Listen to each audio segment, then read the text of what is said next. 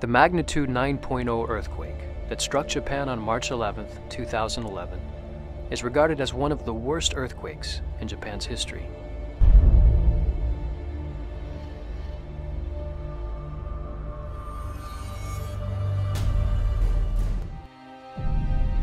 The earthquake triggered a tsunami that devastated cities along the eastern coastline of Japan.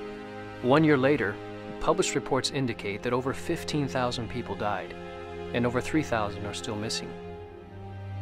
In cooperation with local authorities, Jehovah's Witnesses arranged to help meet the immediate needs of their fellow worshippers and other victims by establishing 3 main relief centers and 21 warehouses and relay stations to distribute supplies.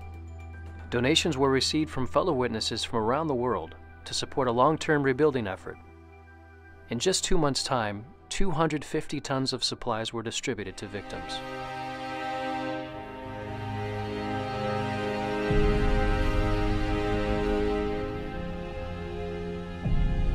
We have very definite feelings as to how our brothers there are affected, because we try to have this fellow feeling or empathy so that it may be happening in Japan, but we feel it as if it were happening in our backyard.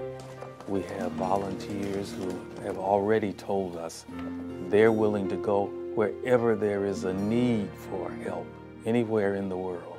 When we first heard of the opportunity to come here, we didn't even have to think twice about it. Immediately, our first thought was we would be privileged and love to come to do what we could to help our brothers and sisters. Everyone makes such an effort to help each other. That's been a wonderful aspect. The world can be a small place, and our brothers and sisters are everywhere, whether it's Japan or Russia or Africa. We are not particularly tied into the boundaries that exist among the nations in general.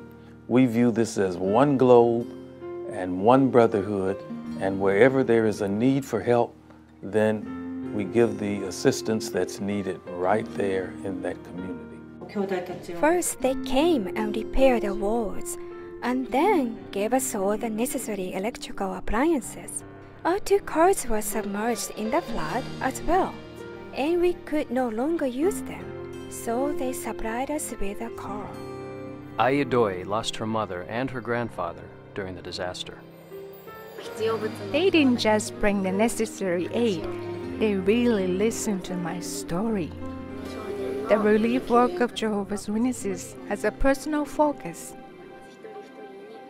They truly show concern for each person.